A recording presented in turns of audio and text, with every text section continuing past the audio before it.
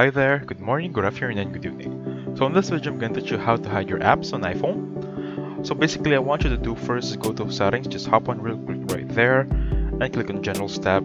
Hop on Software Update. We want to make sure that we have the best version of iOS installed on our devices, because sometimes, as you may know, iOS or iPhone features differs from its version. So as you can see here, I have iOS 16.6. You have a different version on your end.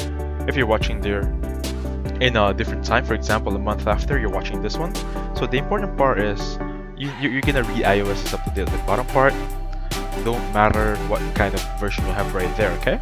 Just make sure you update it at the most updated version. So next one, as you can see here, I have two pages for my application right there. Basically, I just want to hold my screen right here and click on this icon, the three dots right there, uncheck one, click on done, and the page earlier has been removed.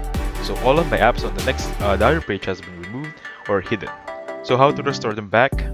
Hold the home button again, and then just check it right back. Take it right back right there, and there you go. They're back on my home screen. So basically, that's how you add or hide your iPhones, or rather hide your apps on your iPhone. So thank you so much for watching. Please hit the like button, subscribe, and I'll catch you on the next one. Have a safe one, guys. Bye for now.